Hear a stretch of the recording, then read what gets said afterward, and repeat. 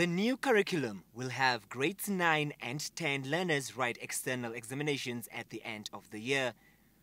I must immediately hasten and tell you that the revised curriculum is placing higher expectations on learners to really work hard because the content has been expanded and learners must master a great deal of information in order to be successful. Fries says the junior secondary certificate grade 9 will be equivalent to the previous grade 10 junior certificate.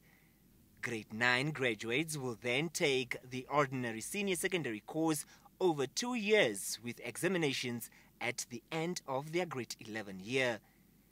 Grade 12 will be exclusive to learners whose average passes are C and above.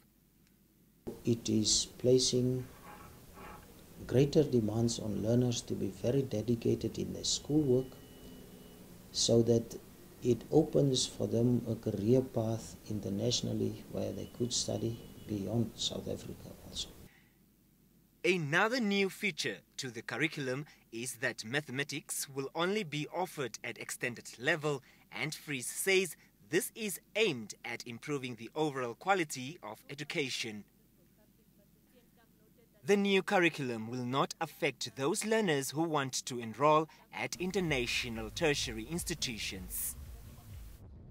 Full-time learners who are admitted in grade 9 junior secondary new curriculum this year will complete their secondary school education in 2021, while full-time learners who are currently enrolled in grade 11 through the old curriculum will complete in 2020. Franklin Muningirwa, NBC News, Windhoek.